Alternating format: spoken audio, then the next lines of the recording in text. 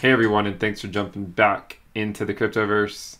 Today we're going to talk about Bitcoin, and we're going to be looking at the logarithmic regression of Bitcoin prices as we move into the unknown over the next several years. And yes, my 4-year-old did recently make me watch Frozen. So if you guys like the content, please subscribe to the channel, give the video a thumbs up, and also check out the Telegram channel, which you can find a link to in the description below. So in this video, we're going to make a few dubious projections, which could obviously be put under a lot of scrutiny and criticism. But it's more or less a fun video to see where we could be headed over the next few years using a little bit of mathematics. So let's go ahead and dive in. So this chart here just simply shows the logarithmic regression curves of the Bitcoin prices and the fact that during the last market cycle, we were in between the yellow and orange regression band for the better part of 2 years, a little over 2 years. And you can see we've spent a lot of time in this market cycle between the yellow and orange regression bands. And in fact, we've recently rallied up to the yellow regression band. Now, one thing you should note is that the yellow regression band here is actually at a higher price than we were a little over a year ago when we went to the purple regression band back in the summer of 2019, which rallied to 14,000. The reason for this is these are monotonically increasing, okay? And that's why this price is actually higher than this one, despite the fact that we're one full lower regression band down. But that's actually not the purpose of this video. The purpose of this video is to make a few dubious projections outward in terms of looking at what have been some historical trends, at least in terms of the Bitcoin price as measured from low to low and as measured from high to high. So with that in mind, let's put on the peak values. So, and these 3 peaks I just quickly grabbed online. I'm sure it's going to vary depending on exactly what exchange you use, but these were more or less the peaks, the 3 major peaks we have seen thus far. And these were the 3 major bottoms, so around a couple bucks, one around 162, 163, and then the last one around 3100, 3150, somewhere in that ballpark here. I put 3166.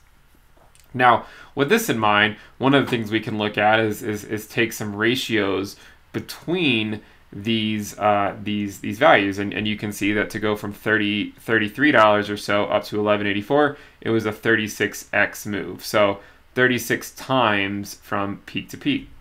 And then the next peak was approximately 17 times. So we went from a 36x from peak to peak to a 17x from peak to peak. We can also note that the ratio between these numbers is around 0.47x. So approximately half.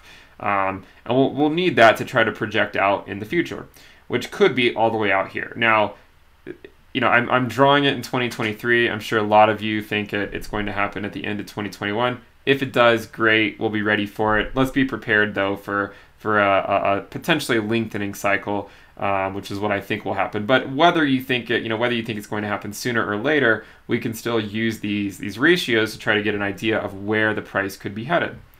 Now, if we try to figure out, okay, well, what multiple could we somewhat dubiously extrapolate? Well, if we were to say take the same ratio yet again and say that the next peak will be that the multiple between peaks will be about 0.47x, another half or so, then that means that the price, as measured from the peak of the last cycle, could be 1/8 of the next peak. So instead of 17, so instead of a 36x or a 17x, maybe this will be an 8x, which would actually put the price of Bitcoin at the next peak at approximately $159,000.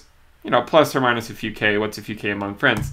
We can look at a potentially plausible path to get there, but again, I don't really know exactly how we're going to get there. I think it's going to be a long journey, but again, we'll be there every step of the way. Now, let's take a look at the bottoms. One of the things we note is that from bottom to bottom, the first one was about an 81x, and then from this bottom to this bottom, it was about a 20x or so.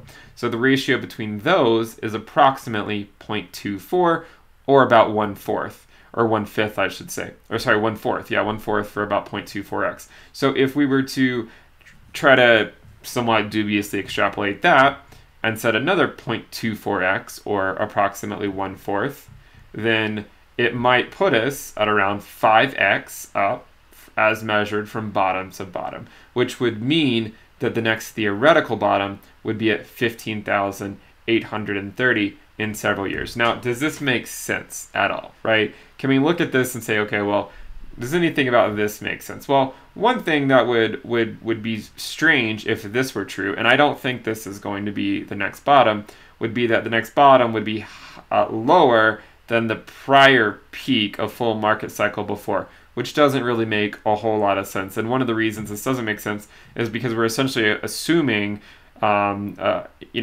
pretty constant reduction in volatility, which is likely not the case, because we've had several videos showing that volatility is not necessarily decreasing in a very specific linear fashion or anything like that. So what we could do is be even more dubious and say, well, we know volatility reduction isn't going to be super easy to measure, but what if we put an epsilon in front of each of these multiples, right? We're getting into left field at this point, but I just want to draw your attention to the fact that just because this was 0.47x does not mean this one would be. And in fact, because volatility is reducing fairly significantly from one cycle to the other, I would argue that the next one would likely be a lower multiple than 0.47. Now, exactly how much lower, I don't know. I mean, it could be very slightly lower, or it could be significantly lower. But the point is that we cannot take one data point and then necessarily extrapolate a second data point. This is just not how it works. And anyone in science or engineering could tell you that. But the point is just to have a little fun in terms of looking at projections in the Bitcoin price and see where we may be headed. I mean, for instance, suppose epsilon equals 8 or 0.8. Note down here, I did the inverse of it, so 1 over epsilon, since we're going to push up. So in a sense, the peaks will be less fantastic, but the bottoms will be less horrific in terms of how, at what level we drop to. So suppose epsilon were 0.8, then that would put this ratio at about 0.38, this one at about 0.3, and that would make this 6.5, and then this one's 6. This would put the price peak at approximately $129,000, and then the next bottom would be at $19,000. Again, I don't think this will happen either. I think one of the things to take note of is the fact that all halvings, so every time we've had a halving, the price of Bitcoin has been essentially at the fair value. And I don't actually have the fair value drawn on here, but historically speaking, it's been at the fair value, and that's one of the other regression charts that we show in some other videos. And so we've looked forward into in a few years from now at the future halving in 2024, and we know by that time the fair value of Bitcoin should be around $40,000. So what I think will happen is that we'll probably go up north or around $100,000, probably between 100 to 150, somewhere in that ballpark.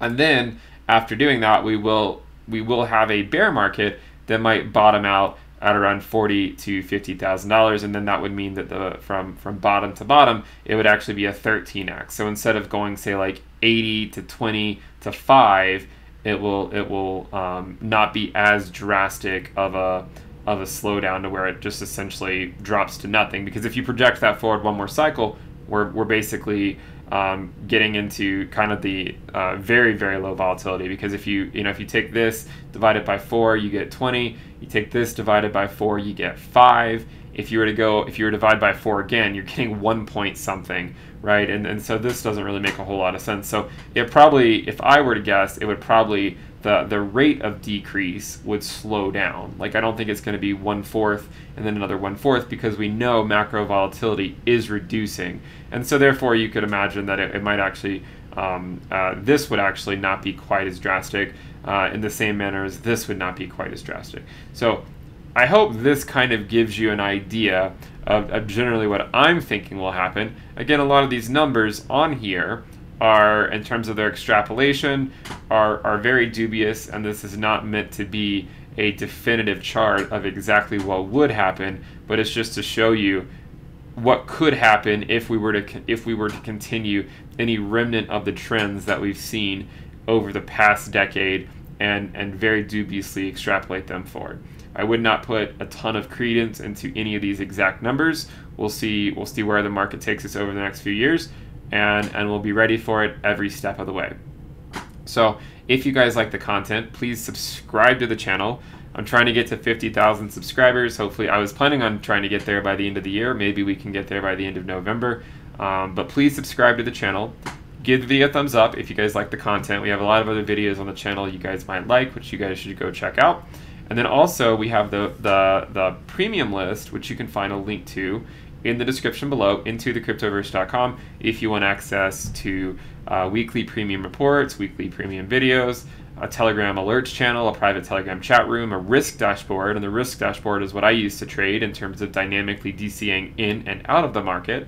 Also, you'll get access to some some trading view indicators that I've put together, some of the logarithmic regression stuff. So a lot of perks. Check it out, intothecryptoverse.com. At the very least, subscribe to the channel and check out the Telegram channel. And I will see you guys next time. Bye.